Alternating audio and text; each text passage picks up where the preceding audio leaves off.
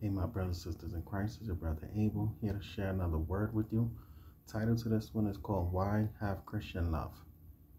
Matthew 5:48. Be perfect, therefore, as your heavenly Father is perfect.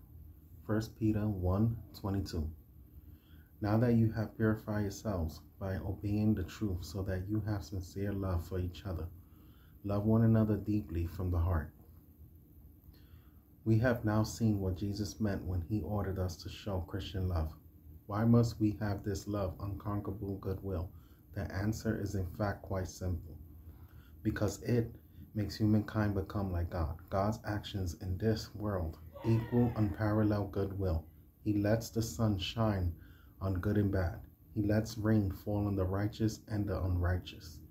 God's love is of such a nature that he doesn't take pleasure in the destruction of the creatures his hand made. The eyes of all look to you, and you give them their food at the proper time. Psalm 145:15. God demonstrates this universal kindness even toward people that violate his commands and break his heart.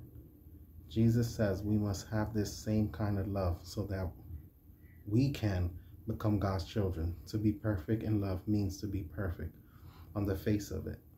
This looks like an instruction we cannot carry out because none of us see ourselves as perfect, but it is a goal we must strive for, that we were created for and sent out into this world for.